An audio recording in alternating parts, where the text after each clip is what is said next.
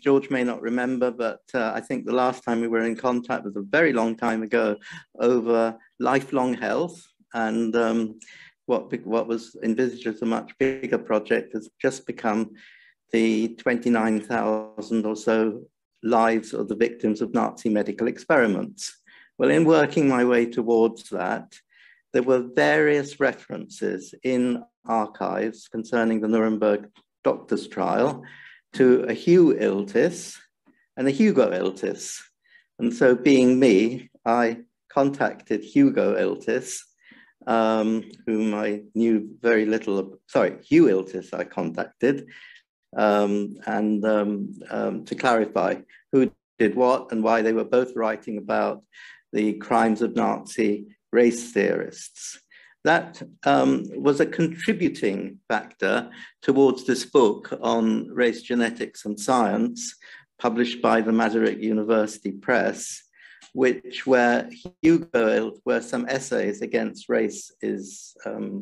against Nazi race theory are translated. So I'd warmly recommend this very neat little book. The reason why Hugo Iltis is relevant, it's because he is the author of the first substantial biography of Gregor Mendel. And he was actually quite innovative in the way he approached Gregor Mendel. He looked at the manuscripts from the time. He did a lot of oral history, interviewing people who knew Mendel in Brunn, and he collected the material history of Mendelian research, even eventually establishing a small Mendel museum. So he contributed a great deal to the commemoration of the basic historicizing of Mendel. But this biography incensed different groups in Brunn. One were the Catholics, and the other were German nationalists, who both felt very deeply offended by this account of Mendel. In the very, very large collection of documentation on Mendel, it's really fascinating. And as a result of there are, for example, this is this is 100 years ago. This is what the Mendel celebrations of 100 years ago looked like. And one can even see what they did for a sort of relaxation, which was to have a double opera program of the Master Singers of Nuremberg. Well, that's the German side to Mendel, and the Bartered Bride, that's the Czech side, and that's to keep the Czechs quiet. Although when I actually asked Hugh what he thought, I said, well, is Mendel, who had some knowledge of Czech, is he Czech? Is he German? Oh, Hugh said, definitely German.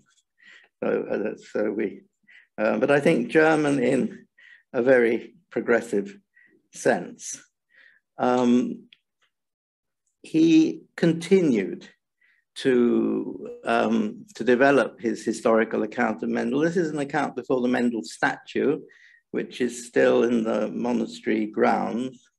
And again, presenting Mendel in a way which was socialist on an evolutionary basis. It's secular, and it's just at a turning point in 1929 as Hugo Iltis is becoming a strong anti-Nazi while retaining his eugenics. But what's interesting is also from the documentation in this archive, which is in the University of Wisconsin library, where it ended up, is that you can see the predominance of the Austria-Hungary, and this is in 1910, 44 subscribers, Germans 37, from Britain only 12, United States only 8.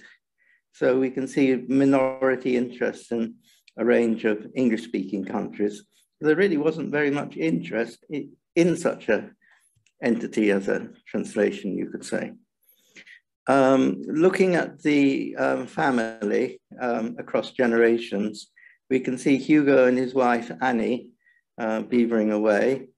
And we can see their 2 sons, whom I'll refer to Fred and Hugh as they became, but still in Britain before the family fled in 1939 from the Germans, which is very dramatic episode.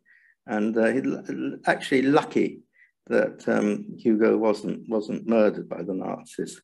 One can certainly say that. Fred became an epidemiologist and an entomologist, strongly socialist, and emphasizing that when his father died. And Hugh became a pioneering ecological botanist at Wisconsin University, Hugh having a stellar career, Fred, because of his political beliefs, became a very marginal position at the State University of San Jose. What one can also say, well, I can also say, is that visiting Fred was nearly my end, because Fred at one stage took a club used for guerrilla warfare in the jungles against the Japanese and showed and demonstrated to me how the Japanese soldiers were executed. And as he bent me over and grasped my neck, I thought my end has come. So if you're doing oral history, as I always do, and I always visit people when they're still around, it has its dangers. So yeah, but I also saw a suitcase full of wonderful diaries stretching over 40 years of Hugo Iltis, and these are the diaries which are in the University of Wisconsin. What one can see is this strong socialist linkages of, and we see this in some autobiographical writings, when he's writing about his, when Hugo's writing, when there is the links to the vivarium in Vienna, to Camera, who was a socialist Lamarckian zoologist. If anyone's ever read The Case of the Midwife Toad, that by Arthur Koestler, it's an important book, and certainly Hugo Iltis had a lot of evidence on that issue of the which led to Camera's suicide. And we can see here books on rejuvenation, dedication by Camera to Hugo Iltis. So a very, very close link to these socialist zoologists, in fact, in Vienna. But what we can also see is that Hugo Iltis was in touch with a wide range of German scientists. Here at the 5th International Congress for Erbungswissenschaft, loosely genetics, in 1927. We can see a contact here with Erwin Bauer. Erwin Bauer is known for the Bauer-Fischer-Lenz Handbook on Human Heredity, very nationally minded botanist. We can, so that there's how can I say, strongly in touch with what is going on in German hereditary research. And this is further, to skip that one to this slide, which shows the other side of Hugo Iltis, which is giving public lectures on science. And he crisscrossed the Czechoslovakia at that time, spending days doing complicated, involved lecture tours. This became increasingly difficult because as the German Czechoslovaks became increasingly nationalistic with the idea of a Sudetenland, these socialist biological lectures were an increasing problem. And we can see here this idea of the Masaryk Volkshochschule, today in a university, but at that time was an adult education college, and the sort of writings which Hugo Iltis was producing on science and socialism. And in this vein, he produced, I think this is probably one of his first accounts on against racial theory, which he sent, interestingly, to the anthropologist in the US anthropologist Franz Boas in Columbia in 1930. So Iltis was really pioneering against the racialization of hereditary biology. And what Iltis was first of all arguing was that there's a type of, he uses the word, pseudoscientific racism, which derives from the French writer on race, Arthur Gobineau and Houston Stewart Chamberlain, and he's strongly critical of these of this abuse of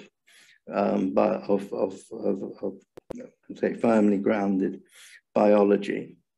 At the same time, he got a leading role in the socialist doctors of the Czechoslovak Republic, and encouraging meetings and generally encouraging opposition to the racialization of biology and medicine.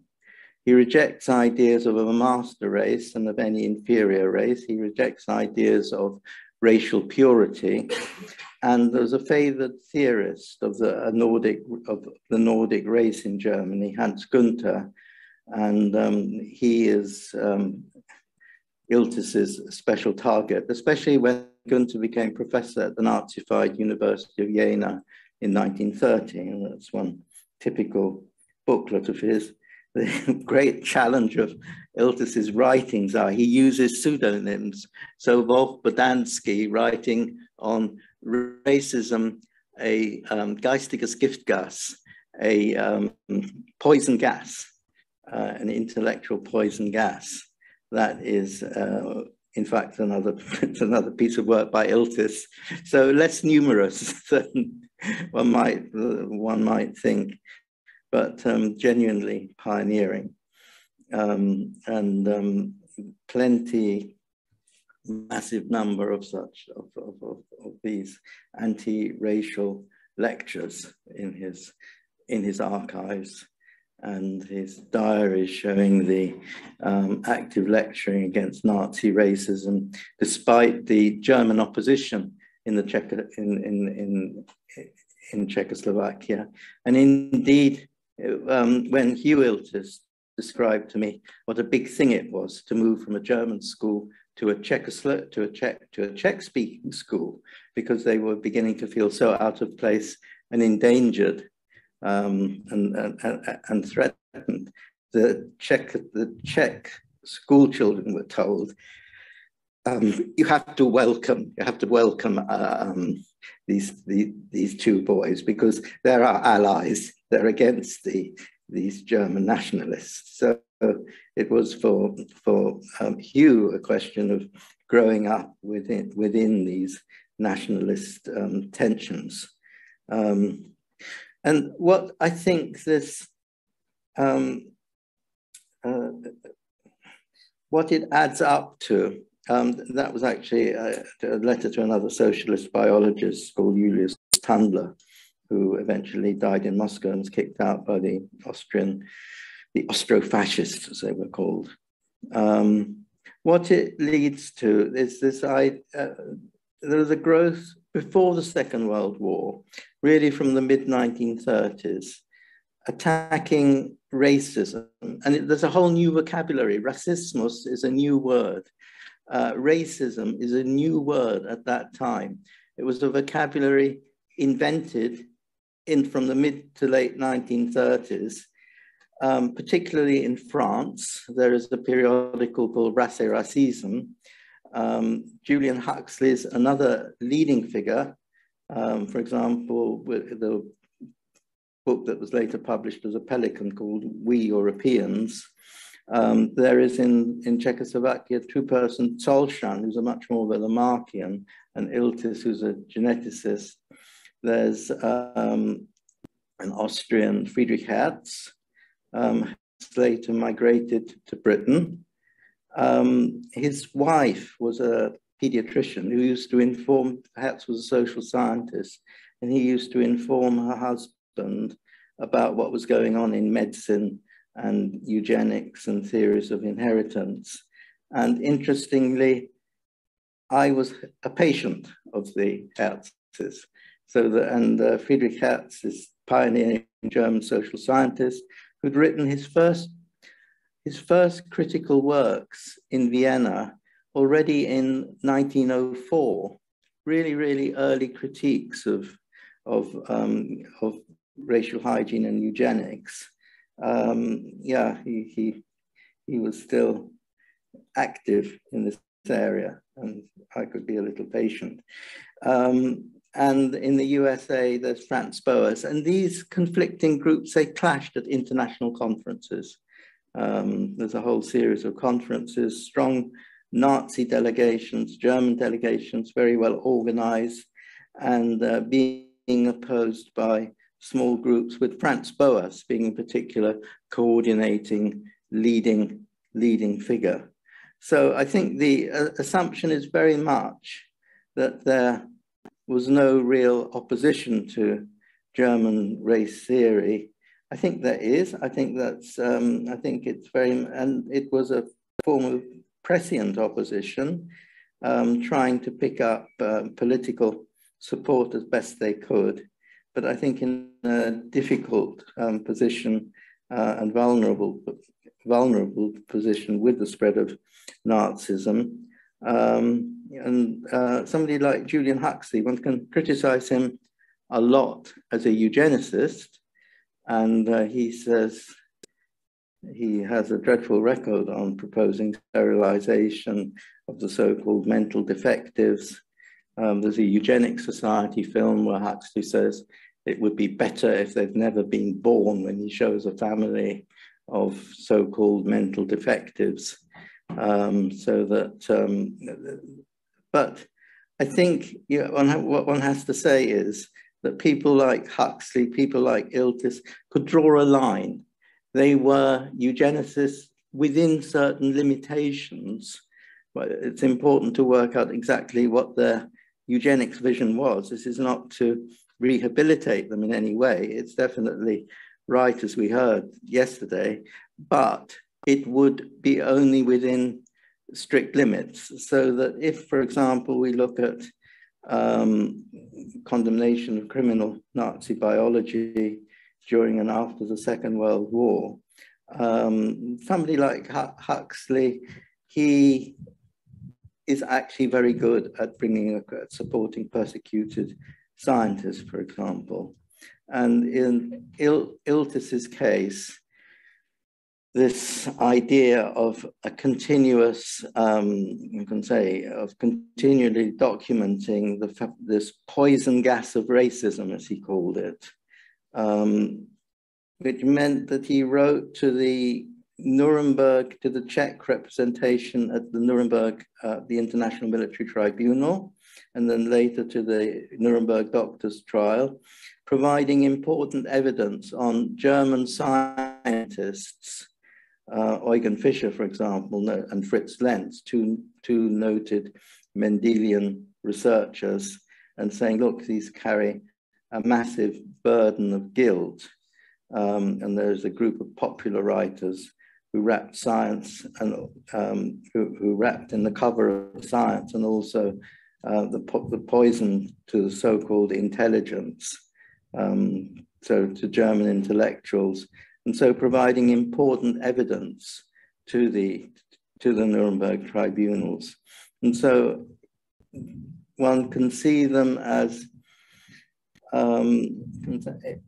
insignificant, but significant figures. They weren't, and in the other instance with Iltis is his complete rejection of American racism when he came over to the US and was in Virginia. We found this is really distressing. I've escaped the Nazis, but here I am in another racist context. So there was an ability, socialist, eugenicist, yes, materialist. That's in a way where the biography of Mendel fits in, But on the other hand, there are, he took a stand against the abuses of scientific biology at that time. Thank you.